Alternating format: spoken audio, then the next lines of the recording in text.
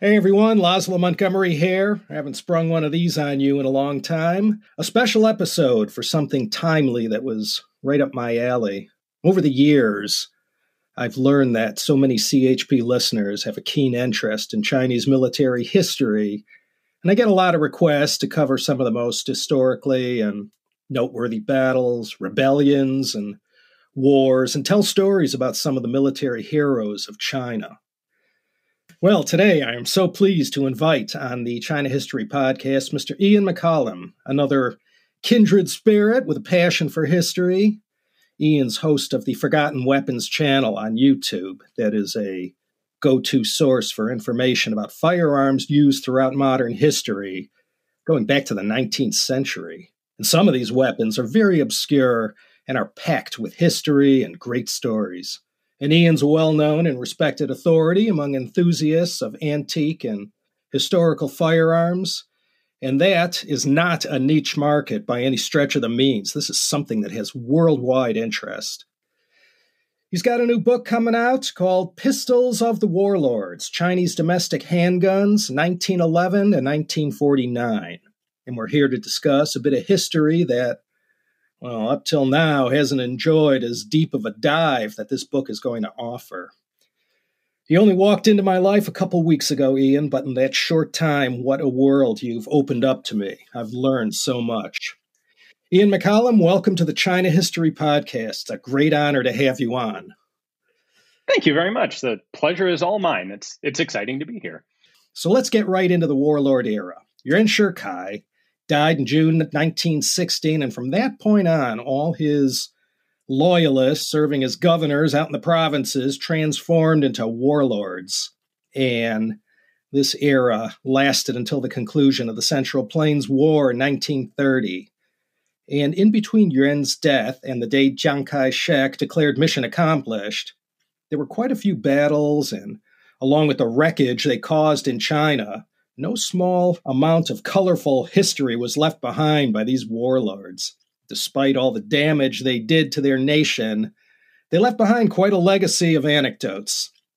So let me ask you, in a typical warlord army, what kind of weapons did a common foot soldier carry?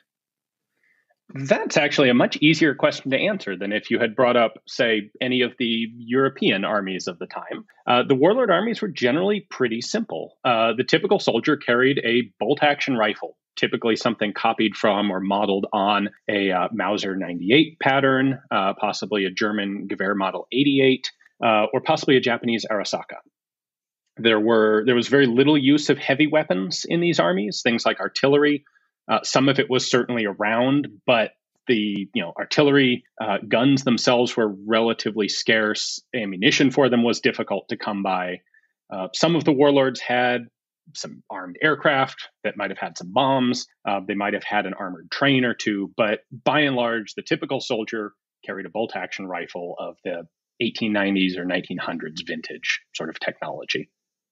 And what about, let's say, an officer or even a warlord? I honestly have no idea what a warlord specifically would have carried himself. Most likely something imported from Europe or the United States. Obviously, I would expect it to be the best quality that he could find and that money could buy at the time. Officers would have been more likely armed with a handgun, possibly also a rifle, but probably a handgun. There were some submachine guns in warlord arsenals at the time, in particular the Bergmann submachine gun. Out of Switzerland and Germany, was copied by some of the Chinese arsenals and produced.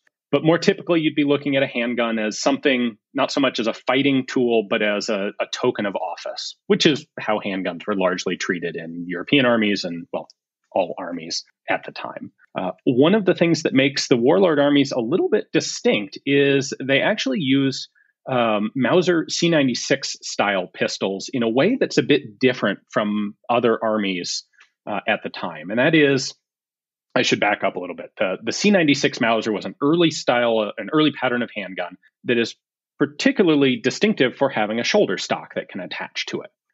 It was a relatively large gun. It was relatively imposing, and it proved to be fairly popular on the commercial market in Europe and extremely popular in China. And it was used as sort of an interim a weapon that was faster firing and more maneuverable and easier to carry than a full-size rifle, but much more effective in combat than a simple handgun. And the warlord armies, at least some of them, had whole units who were armed with essentially shoulder-stocked pistols as sort of shock troops. And that's something in Western armies, you would see that done with submachine guns, perhaps. The Russian army would do that extensively in World War II. But the use of stocked pistols in this role is really pretty much unique to China at this time. Of the collection of pistols presented in the book, do you think this represents the tip of the iceberg of what was produced or imported into China during the Warlord era? How comprehensive is the collection photographed in the book, do you think? That was one of my big concerns. So to step back a little bit, the book that I've put together, it was based on a collection of about 250 of these pistols, of all the major types that were actually manufactured in China. So we know some of the guns that were imported into China, and we can talk about those, but they're not included in the book, except as comparisons when your imported models were copied by Chinese arsenals or workshops. So one of my big concerns in putting the book together was exactly this question of, am I missing things? Is this collection representative of what was manufactured overall? And the conclusion I'm very happy to say that I've come to is, I think this book and this collection that I built it from really are quite representative. I've been able to look at a number of much smaller collections, including collections, well, photographically look at, not in person, but smaller collections in China. And what I'm happy to say is I don't see really any examples of types that aren't represented in the book. So what I have in general are four overall types of Chinese manufactured pistols. We have copies of the Mauser C96. We have copies of the FN 1900, which was an early sort of a small officer's pistol made in Belgium. We have copies of a variety of other imported arms, because basically everything that was available on the market during this time period was imported into China in at least some quantity. And everything that came over was fair game to be copied. And then there's a whole section on unique domestic Chinese designs, which to my mind are the most interesting. Are you aware of any other well-known collections of pistols from the Warlord era outside the USA? Were you able to locate any other collectors, maybe in China, Hong Kong, Southeast Asia, Taiwan? Yeah, who else had collections that were able to add to what you were able to write about and photograph? I was not able to find anything nearly as comprehensive as the main collection that I built this book around. And that was a collection that was put together over the course of more than 3 decades by a truly dedicated and interested collector in this specific subject. However, a few years ago, there was a much smaller collection, but probably a couple dozen examples that came up for sale in the United States that I was able to study. I've been able to find a couple other collections in institutions in Southeast Asia, as you say. The Chinese Military Museum in Beijing has a couple dozen of them on display. The Armed Forces Museum in Taipei has a number of them. And so while those guns don't get into the book because I didn't have physical access to photograph them, I was able to study them photographically and confirm that they fall into the same categories and patterns that I've differentiated in the book. How were these pistols used or allocated in the warlord armies? Very sparsely. So what makes these so interesting as handguns is that no two of them are actually alike. There are distinctive patterns that share a lot of common features, but in the book, for example, we have 2 guns that actually have sequential serial numbers and on which the serial numbers appear to be legitimate serial numbers. And even those 2 pistols show different features. And the reason for this is, and we'll talk about the arsenal system in China in a few minutes, I think, but the arsenals would get an order for a large number of firearms from a particular warlord. And this would be primarily rifles, because that's what the army was primarily armed with. But the warlord would want a small number of handguns for his officers. But the handgun quantities were never sufficient to justify setting up a full actual production line for handguns, the way that rifles did. You might have a warlord order 10,000 rifles and, say, 50 pistols. So the rifle orders go on to a production line. A lot of these arsenals have been set up with European or American technical assistance, and they make guns just like we would expect, one part at a time, all identical. Well, for a small number of handguns, the arsenal would typically do something like take its couple of best artisan gunsmiths and say, all right, each of you guys, you 5 guys, each need to produce 10 pistols this month to complete this order. And each gun would be made from scratch, one at a time, piece by piece, put together, hand-fitted, completed, set aside, start the next one. And so each craftsman has his own style, and there are a number of decorative features that you'll see on these guns that vary widely, and I would attribute to individual craftsman preference, perhaps preference of whoever was ordering these pistols. Like maybe they want a little bit longer barrel, maybe they want a shorter barrel, maybe they want this feature or that feature. But because the guns are all completely unique, they make a fascinating array to study. You take 5 American Colt 1911 pistols and look at them side by side, and they're all completely identical. You take 5 of these Warlord era pistols, and every one of them has something different about it. So I suppose to get back to the actual question, pistols were generally allocated in small numbers to officers. They probably weren't used all that much, with the exception, as we discussed, of the C96s that were actually combat weapons. Pistols were primarily a token of rank or perhaps a last-ditch self-defense weapon. Which foreign countries were dealing in pistols or firearms or ordnance? Any notable arms manufacturers of that time, or was most everything produced locally in Chinese arsenals? Basically anyone who was making guns over this period. And this extends back, the beginning of this system extends before the revolution in 1911. But basically every major manufacturer in the world was selling guns into China at one point or another. Now, there are some interesting ebbs and flows to this, the sources of weapons. In 1919, there was an arms embargo set up against China by basically the victorious powers from World War I.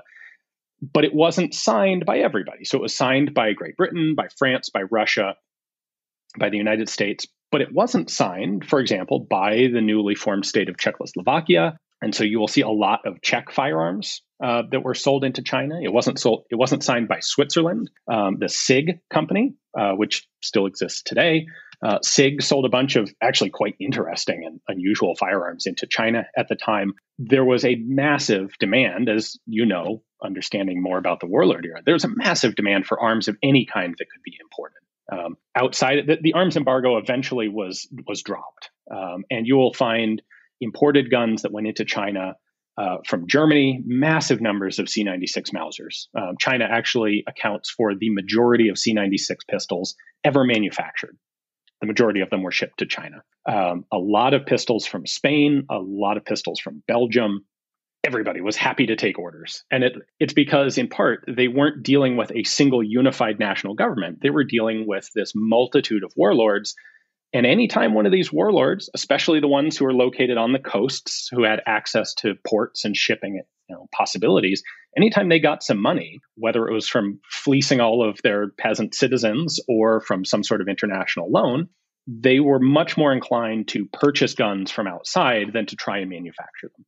You buy it from outside, it shows up, you know the quality is great, and it's there and it's done. If you try and set up your own manufacturing, there's a lot more risk and a lot more time involved. One thing, the book shows a prodigious amount of markings on so many of the pistols in the collection that, well, they seem to make no sense whatsoever. What's up with that? That was like really a trip. Why all these letters and arbitrary numbers? And were they engraved, painted? How were they applied? What was up with that? So generally speaking, the guns that were produced by Chinese arsenals have markings that make sense. They will have specific arsenal symbols on them to indicate where they were made. They will often be dated. They will have serial numbers that run in sequence and all make sense, just like you would expect from any other professional arsenal.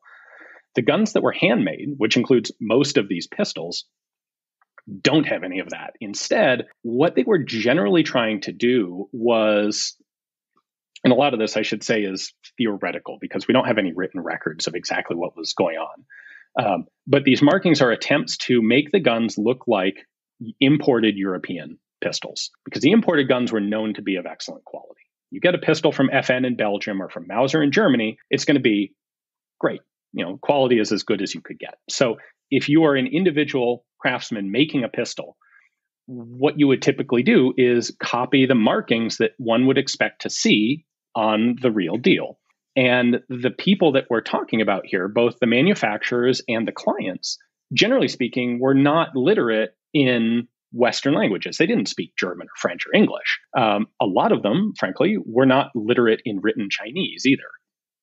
So the comparison I like to make would be to, this may not be the most flattering comparison, but to like the American frat boy who goes and gets a Chinese character tattoo on his arm, and he thinks he knows what it means, and maybe he's right, but he has absolutely no idea if those characters are actually properly drawn, or if it means peace and serenity, or means Bob's Noodle Shop.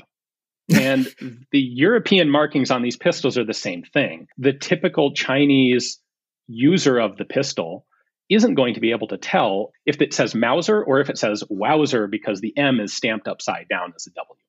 How much of that was trying to copy existing markings to make the gun look identical? How much of it was perhaps an element of superstition that these markings have an actual function in how the gun works? I'm sure there was an element of that. How much, what the balance is between those two factors, I can't say. All I could say is some of those were quite amusing. Oh, it's great. Some of them are just so close to really perfectly duplicating, say, FN or Mauser company logos or markings. And some of them are just completely off in left field. So what was the setup for this period starting in 1916? What foreign weapons manufacturers have been operating in China since the Qing Dynasty began its military modernization efforts? Well, that's really where a lot of this story for the armaments that these warlords had, a lot of it starts 50 years before the revolution. During the self-strengthening movement in China, it's a reaction to foreign powers showing up with modern technology and really just pasting the Chinese fighting forces that they come in contact with, which of course spurs China to improve its own military capabilities. And that's when you'll see a multitude of arsenals begin to be set up in China. During that period, like between the 1860s and the 1890s, there were some 19 individual arsenals established in China, most of them towards the coast, but not exclusively. And these are often set up with foreign military assistance. There was a lot of German assistance at the time. German technical advisors would be brought over. As China was being used sort of as a pawn between the European powers during this period, they, at various times, various powers would be inclined to help China modernize if they think that China is going to be an ally to them, or perhaps disincentivize China to modernize if they think that they can take advantage of something. So in the end, we see German support, we see some British support, we see American support at various times. A lot of machine tooling brought in from Europe and the United States. They may manufacture, of course, would manufacture the arsenal buildings domestically, but then they would bring in the machine tools from a company like Pratt & Whitney in the United States, which sold machine tools for manufacturing all sorts of things, including arms, all over the world. So it is the formation of those arsenals is what put in place the foundation of what the warlords were able to use to build their own armaments after the revolution. I see. Can you talk about the major government-funded arsenals? Where were they located, and what did they mainly manufacture? Were they controlled by the government or by the warlord, whoever controlled that territory at the time? Well, the original idea was the central government. However, what the central government came up with a plan for modernizing the military that would essentially defray the cost back onto each of the provinces. And the plan was to set up a set of new armies where each province would have 2 modernized standard divisions of troops. And the province would support the recruitment and the training and the ongoing support required to maintain those divisions. And generally, especially for the more well-to-do provinces, that would involve building armories or arsenals, not necessarily to manufacture all the weapons, but certainly to maintain them, to store them. Some of them set up arsenals to manufacture ammunition. That was done in China during this period to some extent. And in places also setting up military academies to train officers and prepare men. And the idea was this would create a very effective modern national military force that the national government didn't have to actually directly pay for itself. And then when you get the revolution, of course, the national government goes away effectively, and you're left with this military structure embedded in every individual province. And that is the unintended consequence of that was largely the warlord era. All of a sudden, you have these military provincial governors who have military forces that are supported directly by the province, that have a personal loyalty to the provincial governor. They've got their own arms maintenance or arms manufacturing capability. Presto, they're all going to have a way to try and compete and try to take control of the whole country. Now, for the laymen, who are listening, what's the significance of the FN 1900 and the Mauser C96? Why these two models in particular? What's their background, and why were they copied so extensively in China during the Warlord era? That is a fantastic question. And that, in part, was a huge part of what I was trying to find out writing this book. And I have a few answers, but I don't have all of them yet. So part of what I'm hoping is publication of this will help spur more research and more interest and draw out any records that may exist. But what I can tell you is what made the 1900 and the C96 particularly popular guns is the fact that they were in China well before the revolution. So part of the establishment of the system of new armies was the Tang Dynasty sending representatives to Europe and to the United States looking for small arms that it could purchase and adopt for use by its own forces and perhaps license for local manufacture. That was a relatively common thing at the time. There are some great records. For example, there's a picture of Hiram Maxim in the United Kingdom. He invented the Maxim gun, which was really the first modern effective machine gun. There's a picture of him with a couple of Tang Dynasty, basically sales representatives who showed up to try out his gun. And they had a great time. Basically, in the backyard of his factory, they found a tree that was about 12 inches in diameter and shot it down with a machine gun. And there's a picture that they took at the time. We know that Chinese government representative shows up at FN as well, and they certainly showed up at Mauser. There was a substantial amount of military support and industrial support for China at the end of the Tang Dynasty by the German imperial government.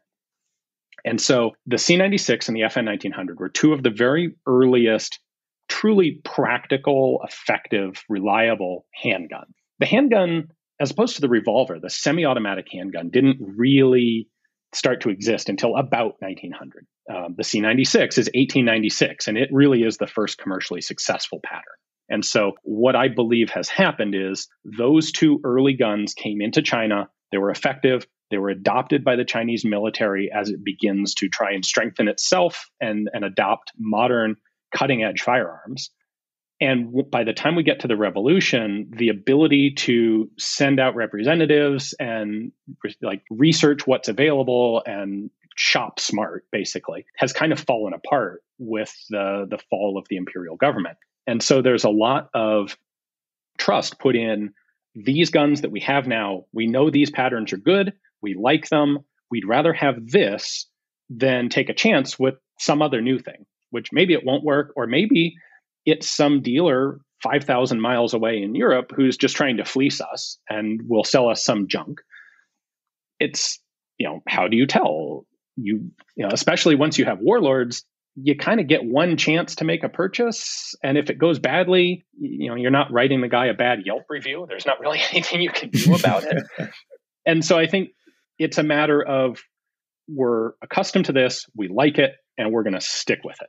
And so that's why when we're not able to import a lot more of these guns, we'll start making them ourselves. And in some cases, even if they are being imported in other places, maybe here I am inland, or I'm a warlord who doesn't have a whole lot of money, and I can't afford to buy a big purchase of modern guns from Germany. So I'll have my craftsmen at my little arsenal put together 10 or 20 or 100 of them. How did so many of these pistols from the Warlord era make it to these shores here in the United States? Another excellent question. Most of the time, we don't know, but I have some good theories. There are some facts that we do know for sure. And one is there are not very many of these pistols in the United States compared relative to how many were initially manufactured. So, for example, we're talking hundreds of thousands of legitimate German Mauser pistols shipped to China. And there's nowhere near that many that have come back into the US. So the way that they did come in with Mauser pistols, they were often imported through a formal legal process as late as the 1980s and 1990s. These guns remained in China. They remained in use in China, although obsolete.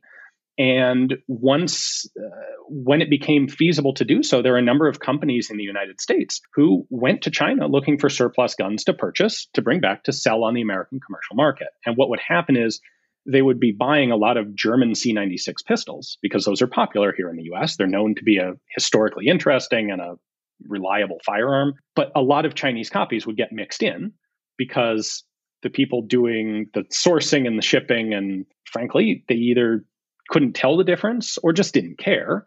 The guns are very good copies of each other. And so a lot of them came in that way. And it's interesting, you can tell those because they actually have import markings on them. That was required by the US government to mark the company and the location of import. And so you'll find Chinese-made guns that are typically import marked as being made in Germany because they're copies of Mauser pistols and the person doing the import didn't recognize the difference. A lot of the totally unique, what I think of as the true Warlord era unique little pistols, came back as souvenirs with combat veterans. U.S. soldiers from World War II brought them back. We had a couple in the collection for this book that actually had formal paperwork that was issued at the end of World War II, authenticating that this soldier is allowed to bring this pistol with this serial number back as a trophy. And so we see a number of Chinese pistols coming back that way. There was U.S. presence, limited, but there was U.S. presence in China during World War II. And there was also, I'm quite sure, a not trivial number that were taken as trophies by Japanese soldiers and then brought back to Japan, where they were subsequently taken again as trophies or as souvenirs by American soldiers in the occupation of Japan. We can see that may sound like a pretty extensive trail of ifs, but we've seen that absolutely take place for other conflicts like Vietnam, where we can see, in fact, one of the pistols in this book has American bringback papers from Vietnam, where it was in China for some time and eventually made its way into Vietnam, where it was then captured by an American soldier during the Vietnam War. And I think that is the primary source of importation of those pistols into the United States. Were the Mauser C96 and FN type pistols used differently? So yeah, the C96 and the FN type pistols definitely were used differently. And in fact, actually, what's kind of interesting is among the unique Chinese copies, we see pistols made for both purposes. So the C96 was seen as sort of a light assault carbine, isn't really quite the right word, but it was a light, handy, close range stormtrooper sort of firearm. And there were units of the Chinese armies that were equipped exclusively with those. And in fact, you can find a lot of photographs of C96 Mausers in military hands. And there are some of the Chinese domestic designed pistols that are of similar setup. So you'll find them with longer barrels, with larger magazines, and with shoulder stock attachments. Sadly, we were only able to find one of these that actually still had its original shoulder stock, but a substantial number of them that were cut with a locking slot to attach a shoulder stock. A couple of them, in fact, sidetrack slightly. The original FN 1900s, on the grip panels, they were embossed with a logo or a picture of the FN 1900. So sort of a meta recursive thing there. And we see that copied on a lot of the Chinese pistols. They'll include a picture of the pistol on the grips of the pistol. But there are a couple where you'll see the picture of the gun shown with a shoulder stock attached to it. So we may not generally be able to find the original shoulder stocks, but we see pictures of them right there on the gun, which is kind of cool. So the C96 and the guns modeled after it were used as combat weapons. The FN 1900, much more of an officer's sidearm, probably not going to be used very much. And I think that's the role that most of the Chinese domestic pistols went to. These other designs that aren't copies of anything in specific. They're typically small, typically 32 caliber like the FN 1900, and they would have been an officer's sidearm. Or possibly a defensive weapon. If you had access one way or another, if you were perhaps a slightly wealthier, a soldier from a slightly wealthier family and had the means to acquire a pistol just for personal protection, I could see these pistols being used in that role as well. And can you say anything about the quality of the ammunition that was produced in China for these pistols specifically? China invented gunpowder, so you figure it in theory, should have been pretty good. Like the guns themselves, the ammunition quality varied pretty widely.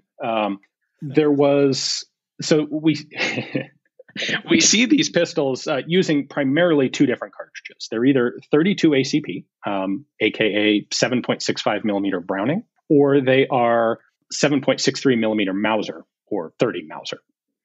The 30 Mauser is from the C96. The 32 is from the FN 1900. As far as I've been able to tell, there are some resources, there are some reference works written on Chinese ammunition from this period. Nobody has been able to identify formal arsenal-produced Chinese 32 caliber ammunition. We know a bunch of it was imported. It was imported from Germany. It was imported from the UK. It was imported from Belgium at various times. And what's interesting is cartridge collectors have dug up a substantial number of fake 32 caliber ammunition where it's 32 auto, but the head stamp on it is a faked copy of a European head stamp, just like we see with the pistols. So you'll see FN, a typical FN head stamp on 32 would be the letter F, the letter N, and a 2-year date code. And you'll find those that were made by some Chinese factory where it's an F and then the N has been stamped backwards and a date code. That's fairly prevalent on the 32 ammunition, which kind of makes sense to me. The 32s are guns that were not really serious combat weapons. There wasn't going to be a need for a lot of ammunition for them. So the wealthier warlords would simply buy a batch of it rather than try and spin up production of their own. The poorer warlords would make, they had a less capable facility manufacturing it that was trying to make it look like imported ammo. 30 Mauser, there was definitely quite a lot of imported, as well as being made by legitimate, proper Chinese arsenals. And so some of that you can see out there in the cartridge collecting literature. The one solid number I've been able to dig up, by 1937, something like 20% of ammunition used in China was manufactured in China. And it probably wasn't higher than that earlier during the Warlord era. So predominantly we're talking about imported ammo. But again, that's for rifles. You're having most of the ammunition that you're shooting in the armies in this period was rifle ammunition, rifles and machine guns. The pistols weren't going through that much. So out in the field of battle, how easy was it to repair a pistol or rifle that failed? Was this something that any soldier knew how to repair or troubleshoot? Probably not. There are different sorts of failures in firearms. If the gun simply malfunctions, it's easy enough to take eject the cartridge and load a new cartridge and try again. And typically that's the sort of thing that will happen if a gun gets dirty or dropped in the mud or hasn't been cleaned in a very long time. Now, with these Warlord pistols, it's a little harder because, first off, being generally handmade, we really don't know, and the users wouldn't have known what the heat treating was like. So if you're making a firearm that's going to have to withstand significant pressures and parts of it are moving very quickly when it fires, the quality of the material that it's made out of is very important. And the manufacturing itself, are the parts all cut to the right tolerances? That's important. But heat treating is also equally important. Typically with a pistol, you'll cut the parts out of a relatively soft steel first so that they're easy to manufacture, and then you'll harden that steel through a heat treating process. It is far more likely that a lot of these pistols were improperly or never heat treated, and that will lead to parts bending or breaking with sustained use. On top of that, because these are all individually manufactured pistols, you can't just swap out a part. So if you have your standard issue rifle as a soldier and something breaks on it, the extractor breaks. Well, there's probably another one that you can get that part off of and just put that part into your gun and then it'll work. Typically the sort of thing that an armorer would do or a small refurbishment depot, but it could be easily done. With the pistols, you're going to probably have to have someone manufacture a new part for you from scratch because there is no standard model for the pistol or for any of its component parts. If that thing breaks in the field, find a new one, basically. We actually have one of the guns in the book where the front of the slide is visibly bent up because every time it fires, that slide hits into the back of the frame. And it's been fired enough by somebody that slide is actually starting to bend. And for these pistols that are photographed in the book, any of them, to the best of your knowledge, still operable? Yes, I can attest directly that at least one of them is, because I actually took one of these pistols out to a local shooting match here. Filmed it. By the time this podcast is up, I expect that video is actually live and visible. Now, the gun that I took out was one of the small number that were actually manufactured in quantity by a real arsenal. And in this case, it was a pistol manufactured by the Shanghai Arsenal. It's one of my favorite designs in the book. It is mechanically based on the FN 1900, but it was intended to be a combat weapon. It's got a much longer barrel, it's got a longer grip and a longer magazine, and it's got an attachment slot for a shoulder stock. Sadly, I don't have the shoulder stock. It's got a rear sight that can be adjusted for shooting out to 500 meters, which is incredibly optimistic. But I took that pistol out to a shooting match, and it ran not quite perfectly, but very, very well. I actually placed quite well in the match, too, which was a nice surprise. So what do you know about all the various arsenals? I mean, I'm aware of the ones at Daku and Taiyuan and Hanyang. What can you tell me about these Chinese arsenals? I can tell you a little bit. So I didn't focus on the arsenals themselves. Most of the information we have, and we do have information on a lot of them. In particular, once you get later into this period, into the 1930s, there are foreign emissaries and representatives who are periodically sending intelligence reports back to places like the United States, talking about what is China's military capacity. And so they'll talk about, especially the larger arsenals, but those reports tend to focus on things like rifles and artillery. And virtually none of the documentation that I had access to mentions pistols. They will occasionally mention Mauser pistols, because, as we've said, those were treated more like combat weapons. But when it comes to the small handmade pistols, there's virtually no reference. Now, in the book, we have, because we cover copies of the C96, and that was more commonly manufactured by the large arsenals, we do have some that we know are from specific arsenals. Taku is a good example. They marked some of their guns, sometimes in Chinese. Some of them are actually marked in English, Taku Naval Dockyard. And we've got some of those in the book. The Shanghai Arsenal marked its guns in Chinese on the grip panels, and we've got a couple examples of those.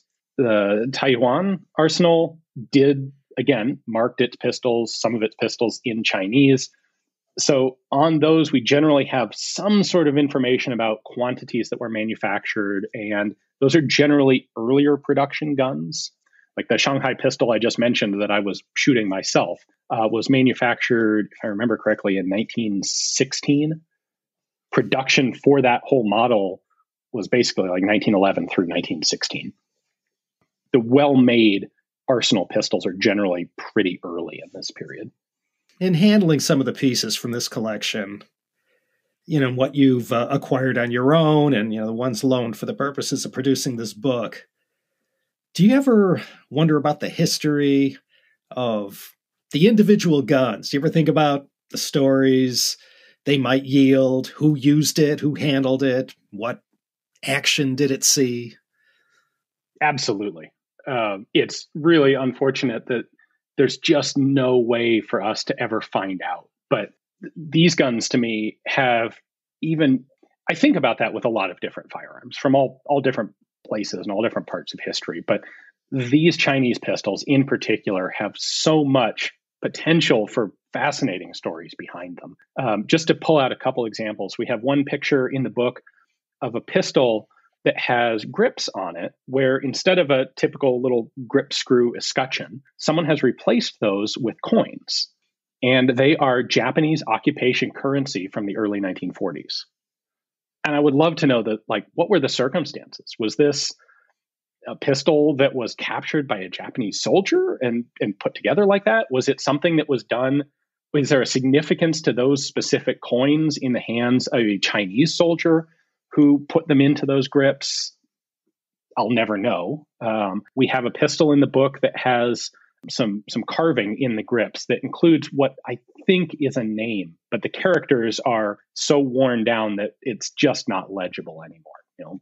Who was that? It's a incredibly weird, interesting pistol to begin with. And then it's got this personalized marking on the grip that we just can't identify. One of the pistols, one of the C96s, when we were taking it apart to look at the inside, we pulled the grip panels off and out comes this little rolled up scrap of paper that with 3 lines of Chinese writing that is, as best I can tell, a permit to own this pistol from the 1970s. And this is a gun that was manufactured in a warlord arsenal in probably the 1920s. But it's been around. It went through the Warlord Era. It went through the Chinese Civil War.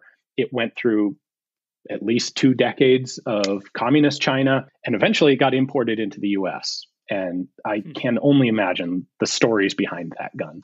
If only they could speak. How can other collectors who have additions to the models you've shown in the book contact you? Well, there are a number of places that you can see my stuff and reach me through Forgotten Weapons. In the case of Chinese pistols, probably the best contact address would be info@Headstamp Publishing.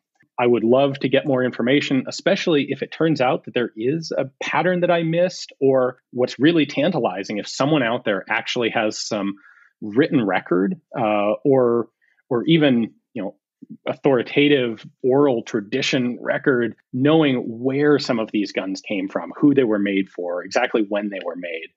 We know the general idea, but any records that were associated with these pistols, so far as I have been able to tell, have been lost or destroyed. I've talked to a number of groups in China during the course of writing this and came to the conclusion that we know as much or more in the American collecting community about the history of these guns as anyone in China does, which is really unfortunate. But that's part of my hope in publishing the book, is to bring these things a little bit more to light. And hopefully we can dig up some information. So info@Headstamp Publishing, if you have something, I would love to hear it. Great. Well, hopefully this, our little talk, will generate some interest, and some long lost collectors out there will reach out to you. Well, Ian, this flew by. In the China History podcast, I talk about wars and battles, but never down to the tactics or the actual tools of battle. There's an old Chinese saying, 走马看花, to view the flowers while riding a horse. So this has been a real treat to get back to the Warlord Era, and instead of galloping through those years from 1916 to 1930, it was a pleasure to stop and focus on one aspect of, the great mosaic of Chinese history. Now, besides James Rupley's photography, I have to say the diagrams you provide throughout the book are so helpful and educational to someone such as myself, who isn't familiar with the subject of firearms. You made it so much easier to understand the mechanics and manufacturing techniques. And the introductory remarks at the beginning explained a lot and served me well in better understanding the wealth of content provided in the book. Your CV and bona fides and what you've accomplished to date and your contributions to the scholarship of these historic weapons is most admirable. The repository of videos on your Forgotten Weapons YouTube channel is such a valuable contribution to the understanding and scholarship of military history and the development of firearms manufacturing. And with this new book you have coming out, Pistols of the Warlords, Chinese Domestic Handguns, 1911 and 1949, you're making a contribution as well to something that up till now it didn't get the attention it deserved. If anyone is looking to get copies of the book when it comes out, where should they go look? Well, until the 19th of June, or the 18th of June, I'm sorry, we have a Kickstarter pre-launch running. The books are discounted for pre-order there, and there are also some special versions and special extra offers that we have available for people. Once the Kickstarter closes, we will then be offering the books at the standard retail price through our website, which is headstamppublishing.com. We're anticipating to have the books in from the publisher or from the printer and shipping out to people in December of this year. That's the plan. So check out the Kickstarter or the website. All right, I'll have all that info in the show notes accompanying this program. Okay, Mr. Ian McCollum, I know you're a busy man. This has been one of the pleasures of my life, getting to know you and how you've inadvertently served as my gateway into something that's of great interest to me now. So I thank you for that. Well, thank you very much. It really has been a pleasure. I'm thrilled to be able to introduce this, what I think is a really fascinating subject, to people who hadn't had a way to experience it. So remember, everything you need to know about every episode of every show in the Teacup Media empire can be found at the website at teacup.media, and you'll find a 10-part series that I did covering the history of the Warlord Era. So that's over at the website, teacup.media. My deepest thanks, as always, everyone, for tuning in. I hope you all enjoyed this special CHP episode. I'll be bringing you more in the months and years to come. Laszlo Montgomery here, signing off from Los Angeles, California. Do consider coming back next time. You're cordially invited, I'll tell you that much, for another exciting episode of the China History Podcast.